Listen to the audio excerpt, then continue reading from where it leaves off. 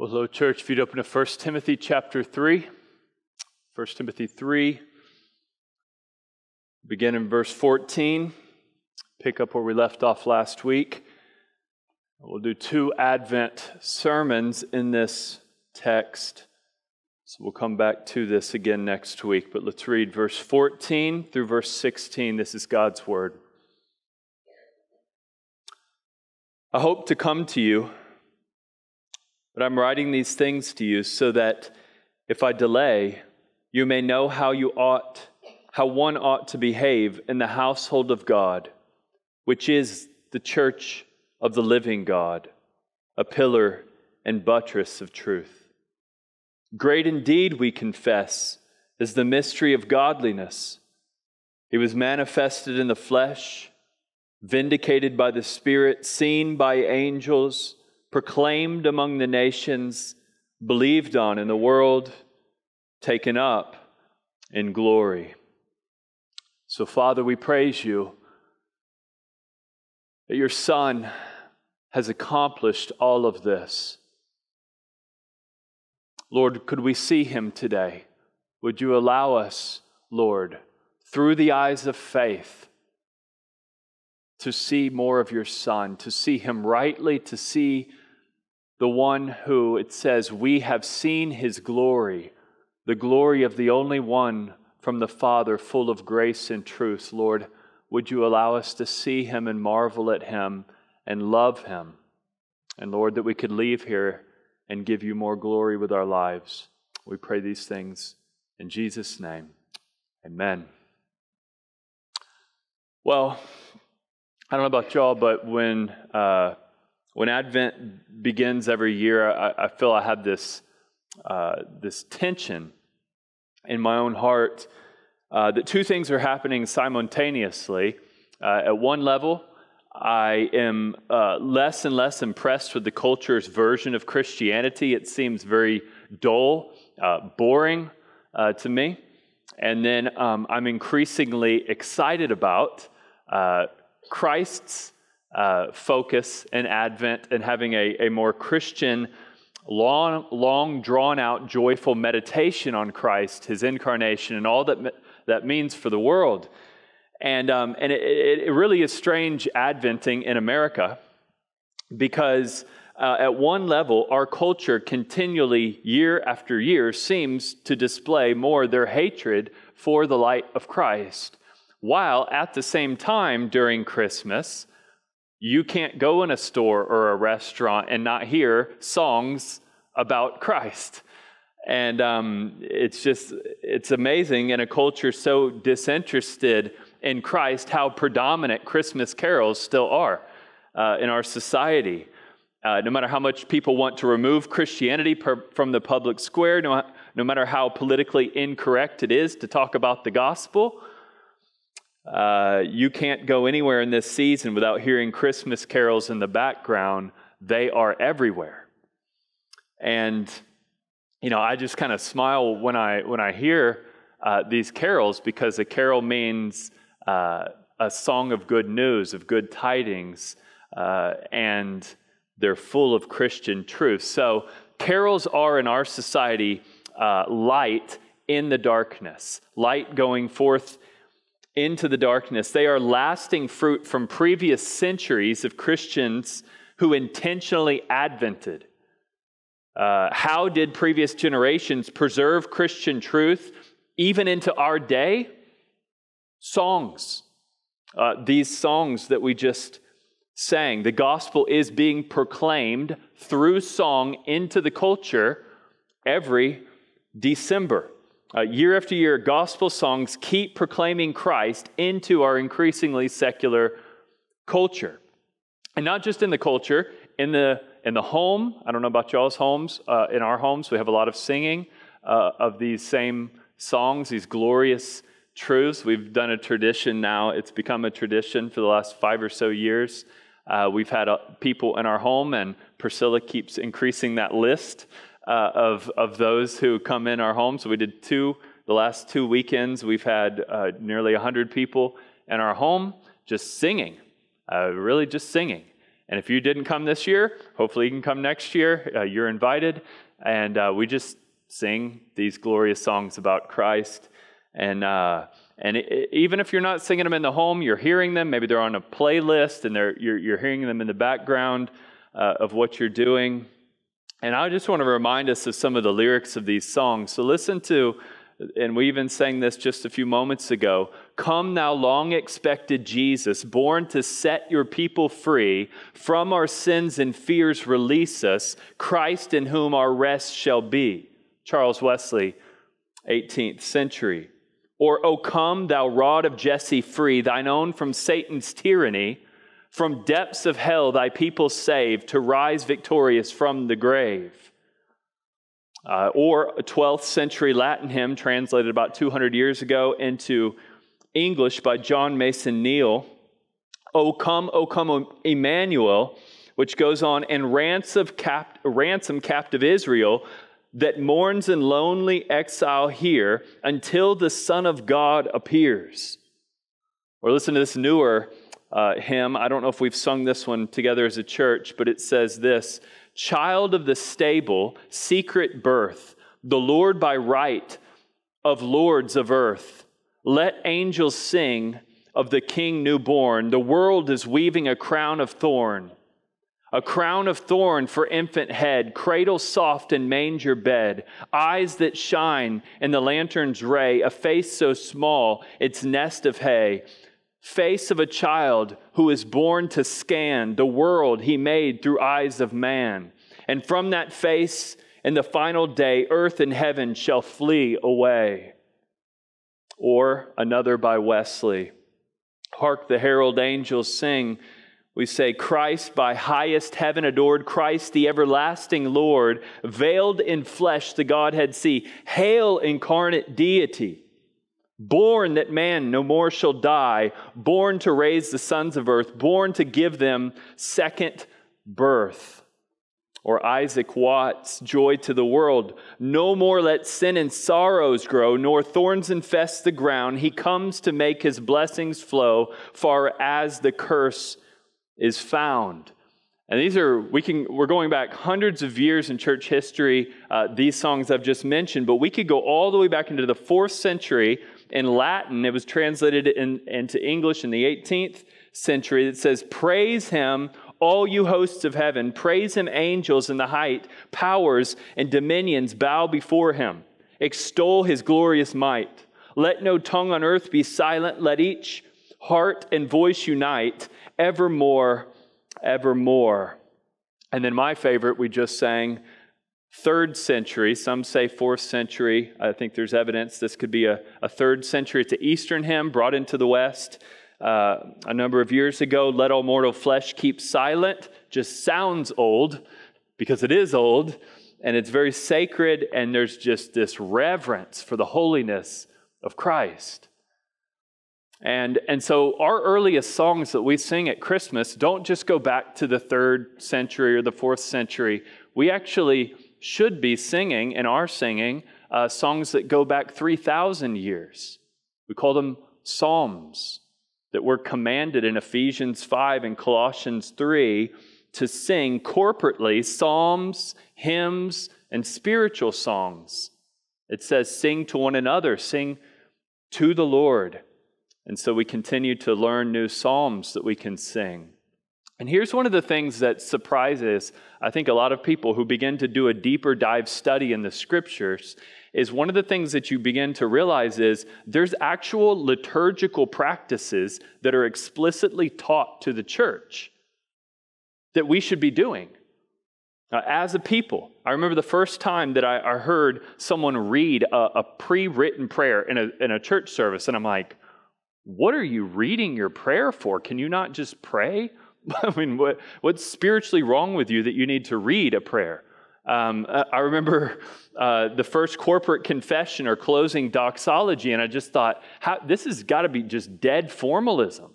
These people not have the Spirit. They can't just talk to the Lord right there. They got to write it beforehand.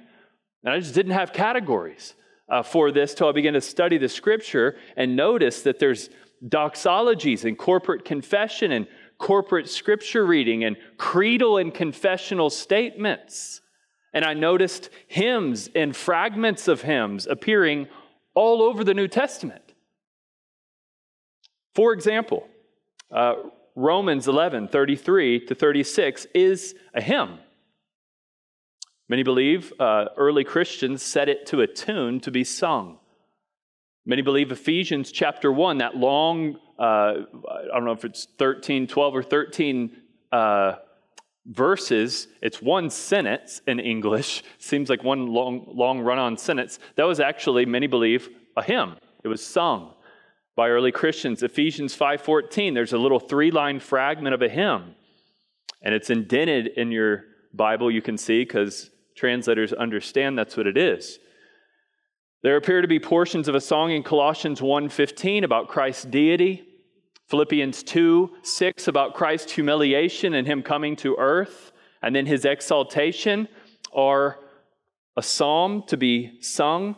Titus 3:4-7 has all the earmarks of a hymn or part of a hymn that could easily be sung, and others point to, and we'll get to this in coming months, in 2 Timothy, that there are portions and fragments of a hymn.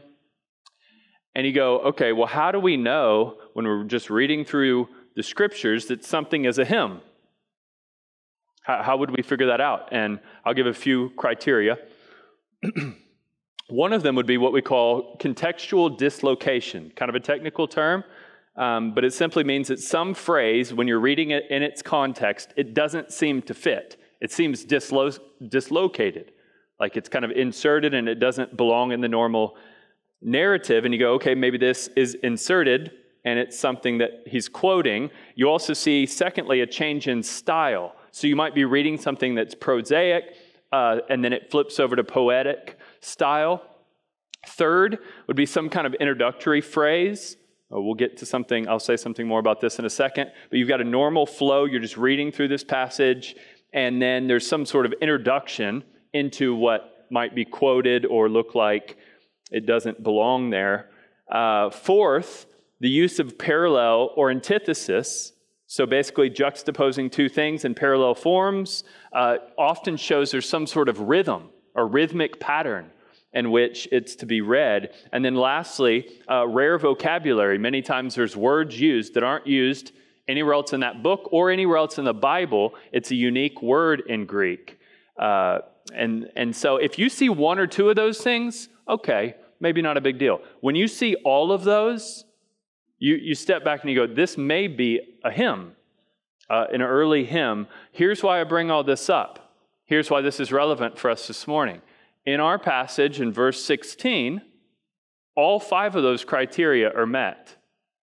There's no debate among scholars. This is a hymn. This was sung by the church in previous generations. And so you'll notice, even in whatever translation you're using, you'll notice verse 16 is set apart, kind of like you would set apart a quote of the Old Testament or some sort of poetry or something. And then there's a rhythmic pattern. He was revealed in the flesh, vindicated by the Spirit, seen by angels, proclaimed among the nations, believed on in the world, taken up into glory. There's a type of rhythm with how those 6 aorist verbs are paralleled with words like flesh, nations, angels, world, glory, human, divine, heavenly, earthly, above, below. The parallel and the rhythm show us that this was likely sung. Here's the biggest clue. Here's what we can pay attention to in verse 16. It says this: we confess. We confess, showing this is a common confession of the church. So however you take this, whether it is an early creedal statement, which is possible, and I think it is, and I'll talk about that more next week, or an early hymn based off of a creedal statement, either way, the practical benefit and the effect on the church is the same. Either you're saying it together or you're singing it together. But everybody's saying these words, either in song form or just verbally saying it, but it's saying, we confess, this is our common confession. This is what we believe about the Lord Jesus Christ. And it's not something being confessed or sung by the world. This is being confessed and sung, verse 15 says, by the household of God, which is the church of the living God. And why do we say this? Because nobody else cares. Nobody else cares to say anything about Jesus that's right or glorious. And so the church raises her voice and confesses this. I want to point out this first. I'm going to give just 2 points here. One is this: you cannot separate those confessing Christ from those in the church. You can't disconnect those two things. Look at verse 14. I am writing these things to you so that if I delay, you may know how you ought to behave in the household of God, which is the church of the living God. Great indeed, we confess, is the mystery of godliness. He was manifested in the flesh, and it goes on. So the confession the church gives about Christ is a primary purpose of the church and a way to identify who the church is. Now, it's true that there's things that you do to behave in the household of God. We've talked about those in previous weeks. There's certain qualifications for elders and deacons. There's gender distinctive roles and how men and women relate to each other and to the Lord in corporate gatherings. He's gotten into some of these things, but there is a sense in which the essence of the church under all of that is our common confession. That the essence of the church is we come together, and what do we do when we come here? We confess. And what do we do when we scatter and we leave here? We confess. You could say this is what we're about, confessing Christ rightly. This is not a mere formalism. This is, listen to these passages to add some weight behind this. I want us to see this is how you enter into the church. This is how you persevere with the church to glory. Romans 10:9 says, if you confess with your mouth that Jesus is Lord and believe in your heart that God raised him from the dead, so confession and belief always got to go together if it's right confession, you will be saved. For with the heart one believes and is justified, and with the mouth one confesses and is saved. Hear the connection between confession and faith, okay? Don't miss that. You will misunderstand everything I'm saying today. The connection between faith and confession. But look at 1 Corinthians 12:3. No one can say, or we could say confess, Jesus is Lord, except in the Holy Spirit. So you need the Spirit of God in order to confess Christ in the way that Scripture's teaching. 1 John 2:23, no one who denies the Son has the Father. Whoever confesses the Son has the Father also. 1 John 4:2, by this you know the Spirit of God. Every spirit that confesses that Jesus Christ has come in the flesh is from God. And every spirit that does not confess Jesus is not from God. And so 1 Timothy 3:14 and 15, speaking of the church of the living God, they are saying, great indeed, we confess. You can't separate the church of the living God, the true church, from the true confession of Christ. These things are always connected. And guys, look, one of the biggest attacks on Christianity since, I would say, the 60s and 70s, 1960s and 70s, has got to be postmodernism and the individualistic relativism that seeped into the minds of almost every Westerner to some degree. Basically convincing even many Christians, you can make a confession privately and still go to heaven. There's a lot of people who believe that, actually. They believe you can make a confession of Christ privately and actually go to heaven. It's absolutely amazing that you can you and Jesus, just me and Jesus, I believed in him, I confessed him, me and him, we did this together, but I'm going to heaven. Many people believe that. Even though Jesus said in Matthew 10:32, everyone who confesses me before men, I will confess before my Father who's in heaven, but whoever denies me or doesn't confess me before men, I will deny before my Father who is in heaven.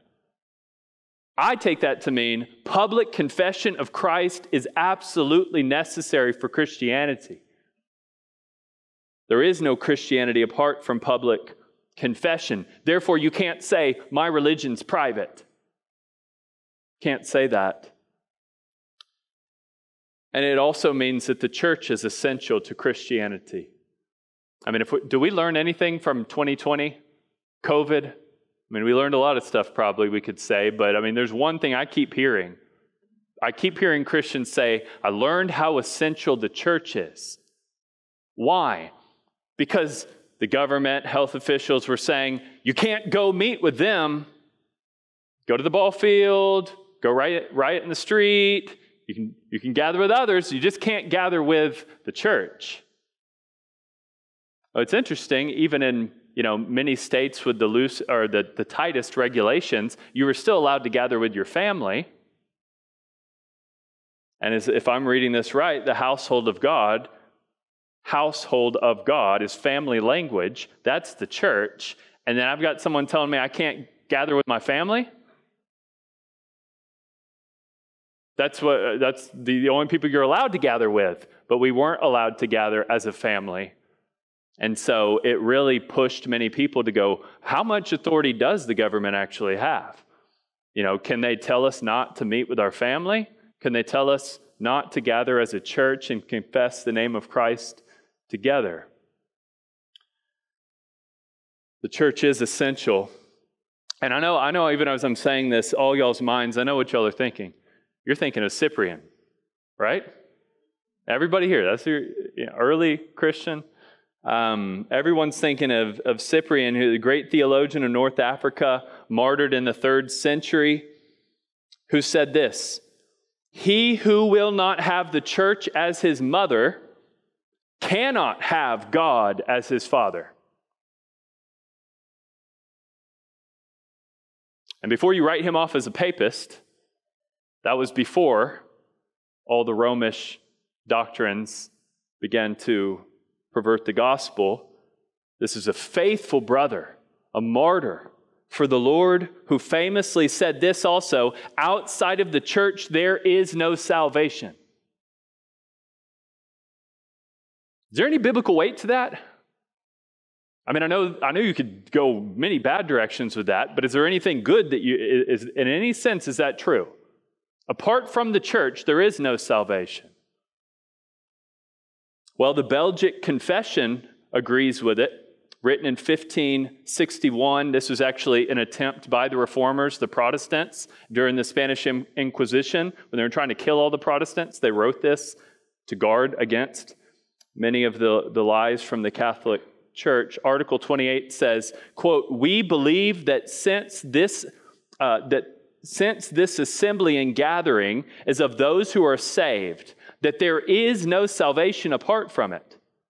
No one ought to withdraw from it, content to be by himself, regardless of his status or condition, but we are all to gather with it. End quote. The Westminster Confession also speaks to this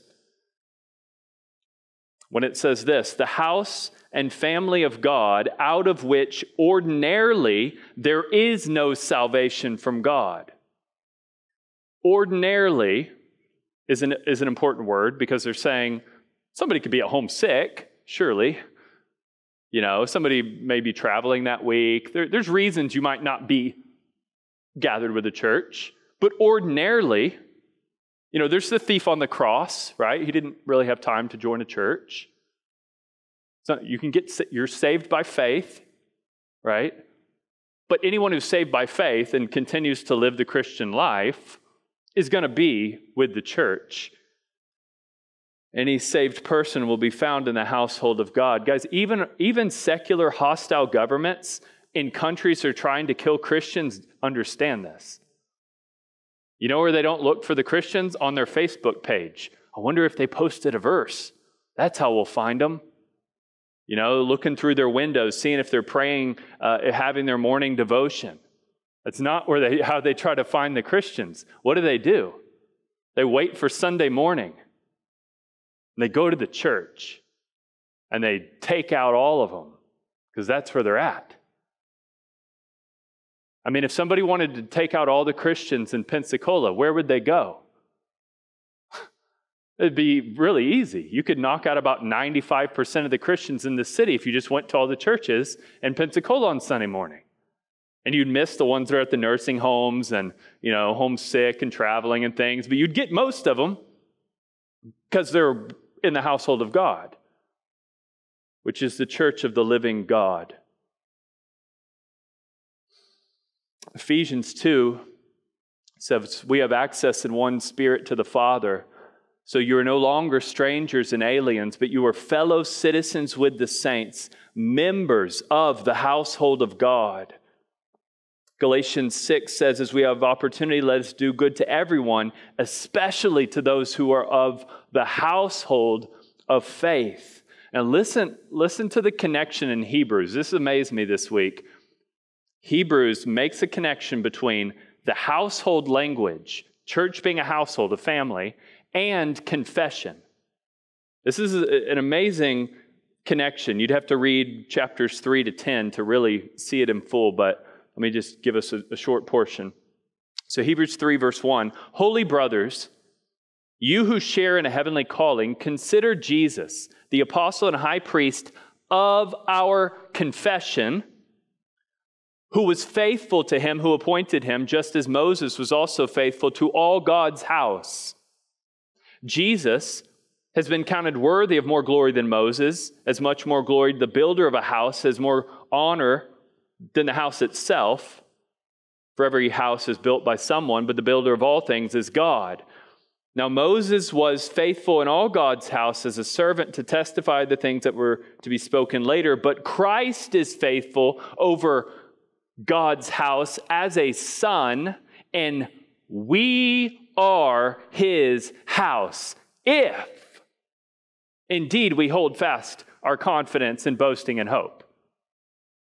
You're part of the house if you hold fast your confidence and hope. Now, that little phrase at the end, hold fast confidence and hope, Chapter 4, verse 14 in Hebrews says, hold fast our confession. And in chapter 10, verse 23, it says, let us hold fast our confession.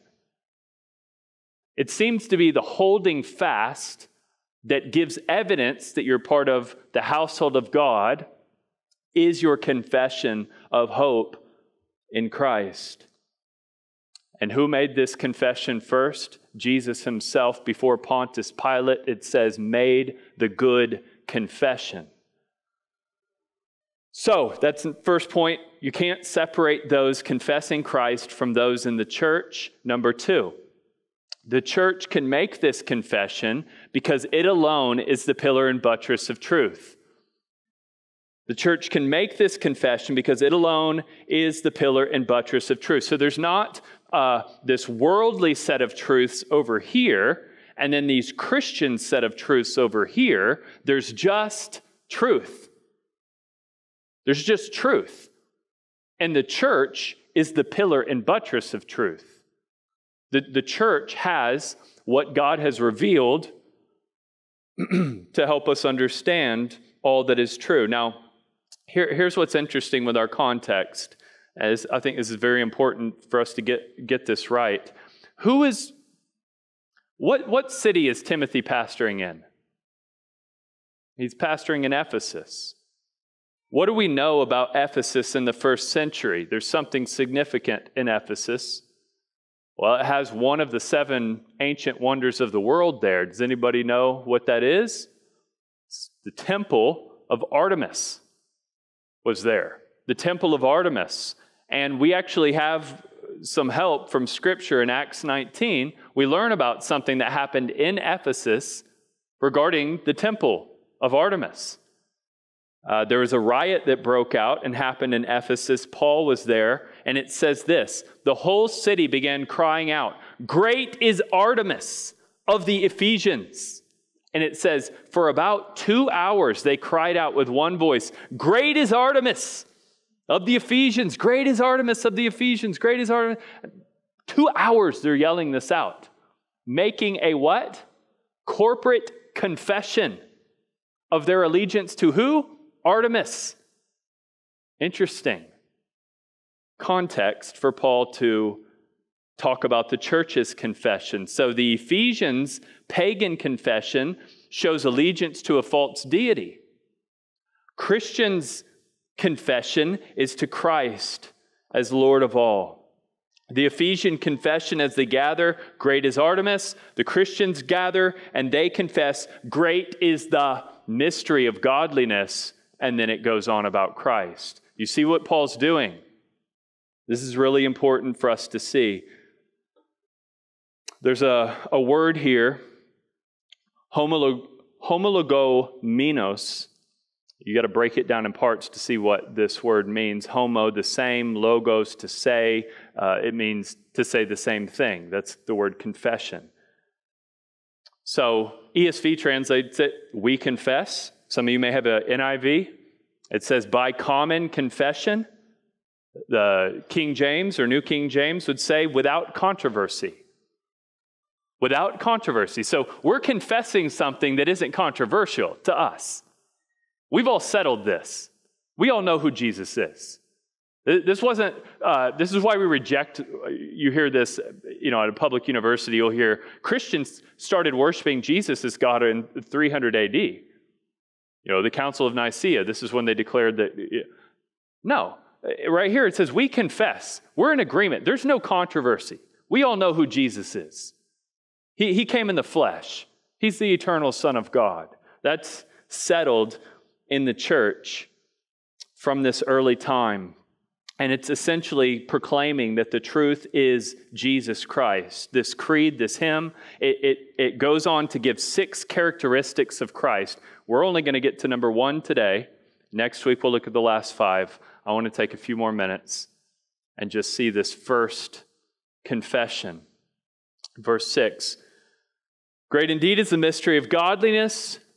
He was manifested in the flesh."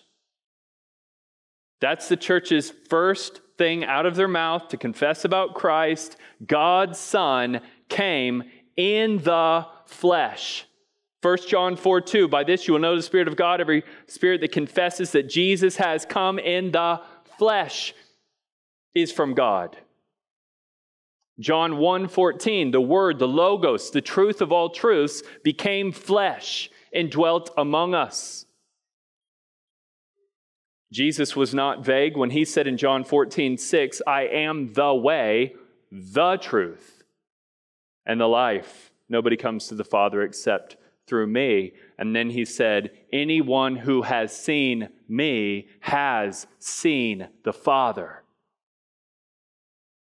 The mystery of godliness is not a doctrine, it's not a moral system, it's not a philosophical reality. The mystery means something that was hidden is now revealed.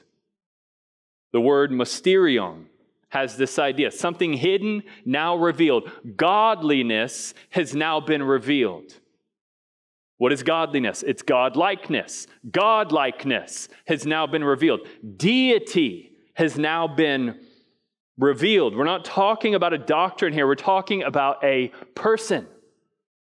We're not talking about a theological principle. We're talking about a person.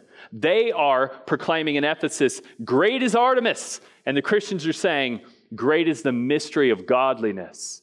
God has been revealed in a person, Jesus Christ, manifested in the flesh.